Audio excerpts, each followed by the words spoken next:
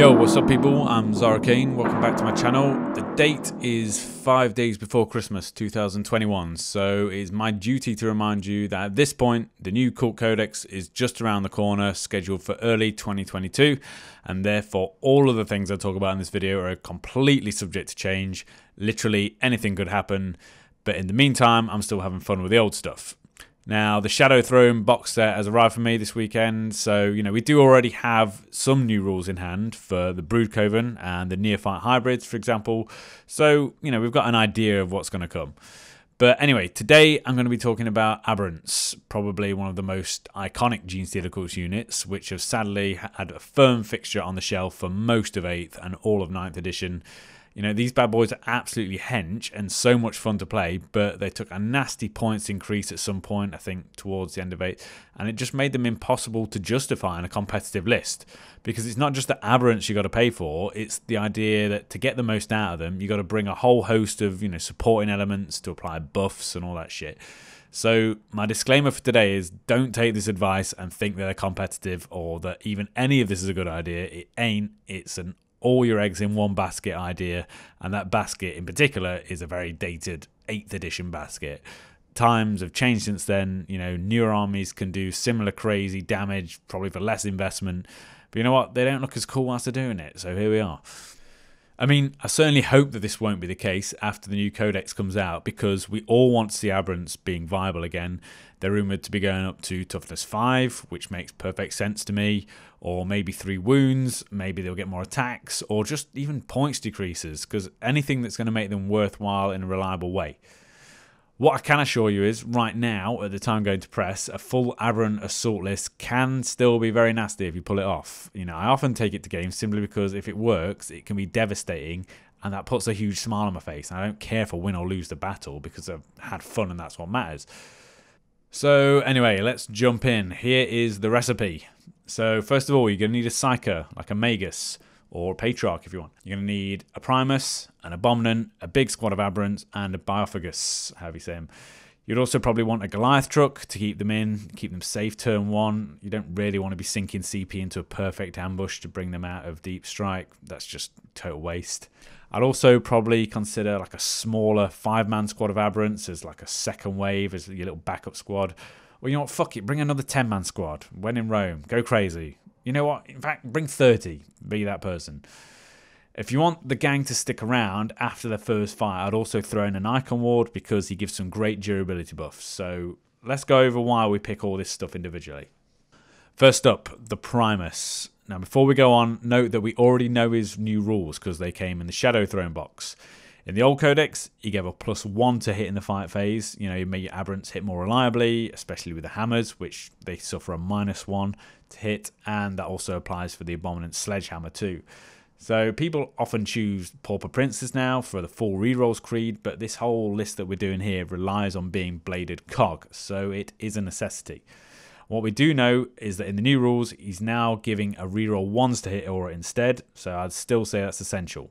Perhaps we'll get +1 to hit from another buffing character aura or a psychic power or warlord trait, something like that.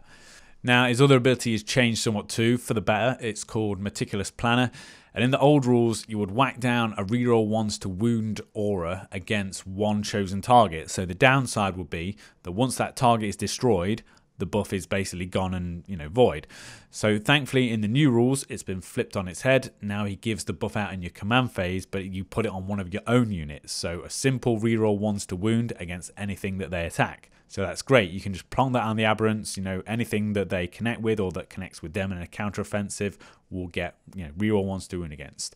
And then you can also switch that up in your next turns when your next command phase comes around. Let's say your priorities change. You can then put that on some other unit and then, it all changes. That's fine. This part is especially useful considering the amount of transhuman physiology style defensive profiles that are cropping up now.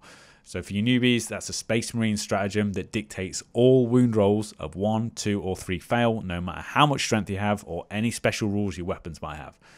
Aberrants are crazy strong, so we'd love to be wounding lots of elite infantries on 2 normally, but when your opponent's got something like this, it just neuters you. It means that half of your wounds are going to fail, basically. Nowadays, almost every other faction's got access to this type of thing, but we still call it transhuman as a nickname. You know, everyone recognizes that. Regardless, being able to reroll some of those wounds of 1 is just a lifesaver. Anyway, next you need a Magus or a Patriarch for casting Might from Beyond. This gives you the extra attacks and extra strength. You know, don't really worry about the strength, but the attacks are essential. Then you want a Bifocus for injecting the Aberrants with his goad staff thing. You can take an Alchemist Familiar. That gives you the chance to roll an additional D3 when you're getting the buffs, so you can choose the one that you want.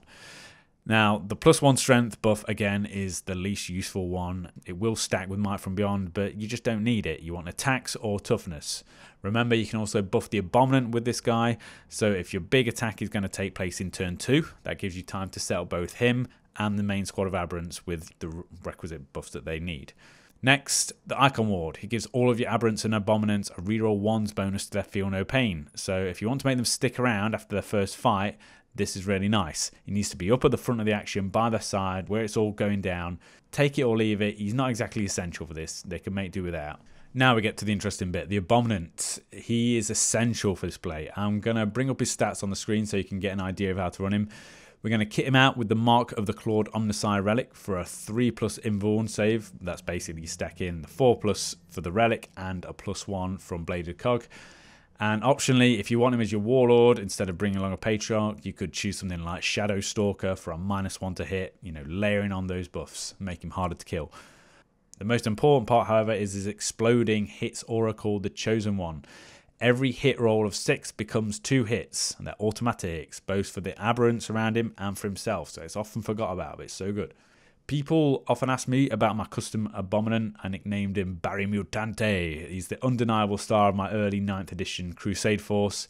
I cannot remember for the love of me where I got the model. It was some Russian site, but I absolutely love it.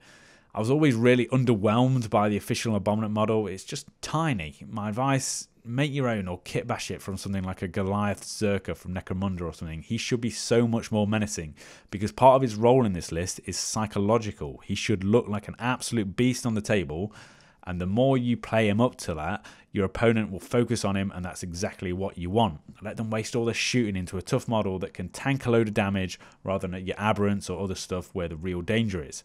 So more on that later. Lastly, the Aberrants themselves. If you're going to do all this stuff, then go all in and max 10 out in each squad. You want 2 hypermorphs with improvised weapons, maybe 6 with hammers, and then 2 with picks. I like to think the picks are good at dealing with chaff, and also if you have to lose a few models in combat, you can throw those cheaper guys away first. So, there's all the ingredients. Now let's get down to business. Let's assume you've lined everything up for, you know, this big fight to go down in turn 2. Say turn 1, you know, you move your stuff up a bit, keep behind cover, you know, you apply some buffs to the Abominant or the first squad of Aberrants, and then, you know, it all kicks off in this turn. First thing you're going to do in the movement phase is spend 2 CP for Monstrous Vigor. So this bumps up the Aberrants Feel No Pain to a 4+, and remember they'll be re-rolling 1s near the Icon Ward. So you got to do this in advance before you psychic, before you shoot, before you charge, before you attack and everything. You have to do it in the movement phase. You know, I always felt like this was a badly done stratagem because I feel like it should be something that you trigger when someone targets you, you know, like a reactive stratagem, rather than you always have to do it in the movement phase before anything else, you know, assuming that something's going to happen. But to be fair, something always does happen, so just do it. Next, you've got to run up to them with the Bifocus. You've got to inject them with his goad. Remember that first you have to roll a dice to see if you slay one of your own stupidly expensive mutants on a 1. And this part is hilarious.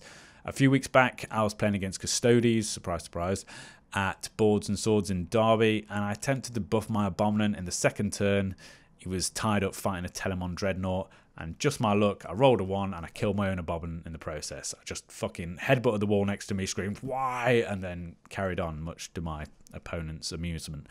But anyway, you want either attacks or toughness as your buffs here. Going up to toughness 5 helps protect the Aberrants from whatever counteroffensive comes back, you know, bolt guns and shit like that especially.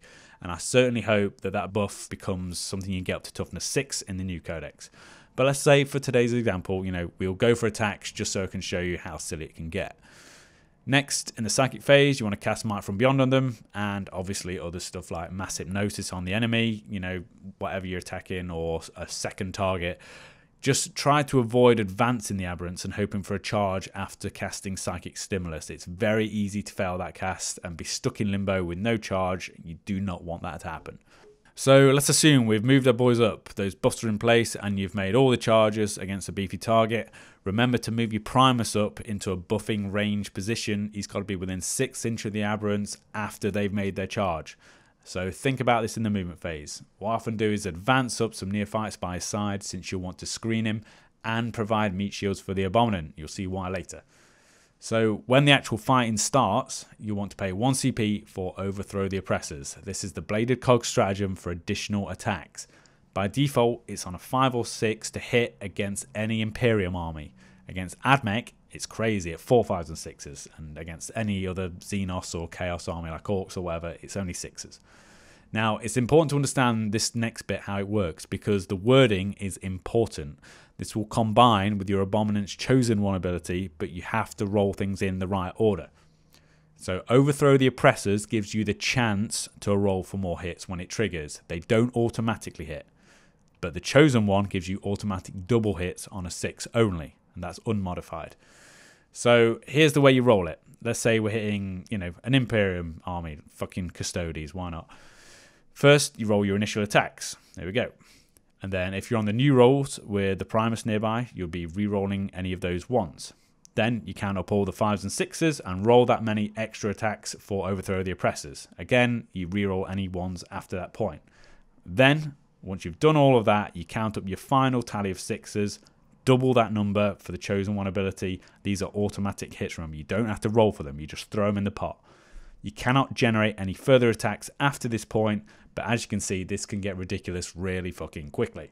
Now, let's look into some of the little nuances and stuff with all the different weapons. So, first of all, remember that Hypermorphs make double attacks with their improvised weapon. They usually get 3 base, so that would usually be ×2, which is 6, but we're putting on the Bioficus's extra attack and from Might from Beyond, so they're getting 5 attacks times by 2. That becomes 10 before you even do the exploding hits or the Chosen One, double hits, whatever.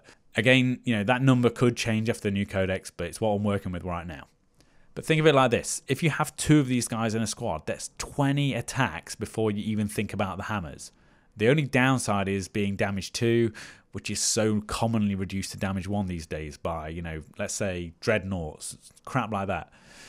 And that's why it's important to bring hammers, which are flat damage 3. So let's go to Tabletop Simulator. We're going to look at 2 Hypermorphs with 10 attacks each, because they've doubled it. And let's roll those. We're going to re-roll all the 1s, because we're going to assume there's a Primus nearby with his new ability. We're going to get rid of those hits that don't make it. And we're going to put aside all the extra hits for Overthrow the Oppressors. So that's 5s and 6s. We roll again to hit. Re-roll any 1s. And then any 1s and 2s miss, so get rid of those. Here's our hits in total. We're going to then duplicate all the 6s, and that gives us all the extra for the Chosen One from the Abominant. And you can see there we have got 26 attacks total, all flat damage 2, AP -1. Let's try it now with the power hammers. So we've got 6 guys with hammers, 4 attacks each. These are hitting on 4s because they're a -1 to hit. So we'll re-roll the 1s from the Primus, get rid of those. Let's put aside, that's quite a lot of 6s there actually.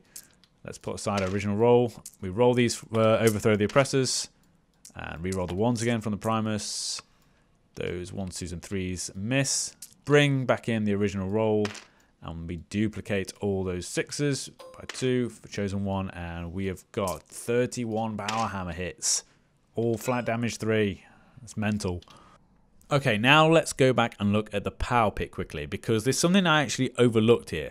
I always thought that the power pick Aberrants just got 1 additional Rending Claw attack, like an Acolyte gets 1 extra attack with their Cultist Knife sort of thing.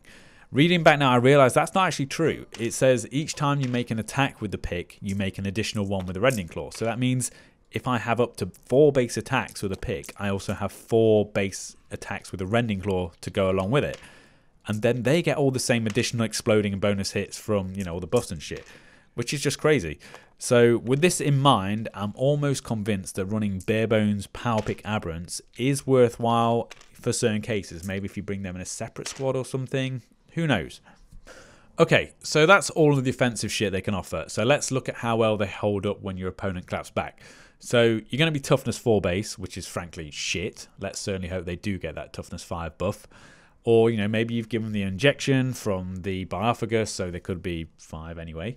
So that means that basic bolt guns sort of stuff can still wound you fairly easily. A 5+ save is pretty wank too, but at least with Blade of Cog you'll have that 6+ invuln in case they hit you with the heavy AP stuff. Might save a few wounds. But the important part is our own damage reduction ability, Bestial Vigor. So we reduce damage by 1, so a heavy bolt around, for example, it can't kill you in one shot, since, Aberrants have got 2 wounds each. So then you've got the Feel No Pain. By default, it's 5 or 6, but remember we're spending 2 CP in the movement phase to bump that up to 4, and we'll be re-rolling 1s near the Icon Ward. Now, overall, this can really help keep them alive, but I would not leave them out in the open, assuming that they'll tank it. It's not enough for that. So here's where the Aberrant comes back in. His Sledgehammer is really beefy. It does a minimum of 3 damage per strike up to D6. But he really just doesn't have enough attacks or the weapon skill to reliably do damage. However, that's not the point. He's here to be a bullet sponge because 9 out of 10 times, your opponent won't really know that the Aberrant is actually crap in combat. So they'll see him and they'll piss their pants, focus stuff on him, and that's what we want. When he's got the Mark of the Clawed Omnissiah, he will outright deflect 2 in every 3 shots with that invuln.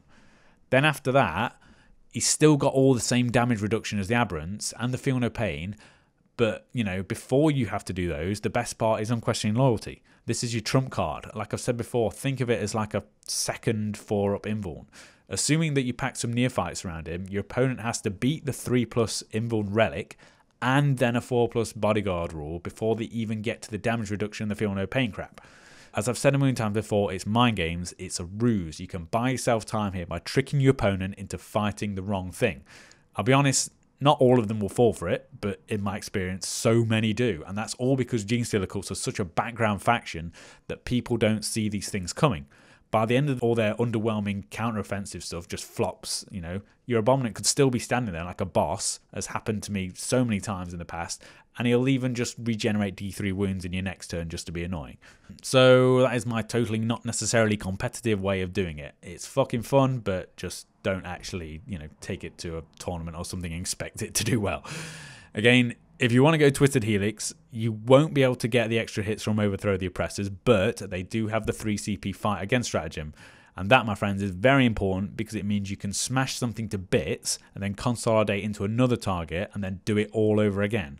You do really need to plan ahead with your positioning for this and where you pile it and, consolidate around. But it's just one way of getting extra mileage out of your big gang before the enemy gets a chance to train their guns on them. And that wraps up today's video. So, I hope you all have a good Christmas and all that shite, and I'll see you next time. Maybe we'll have some more leaks to work with, or even better, a codex. See you soon.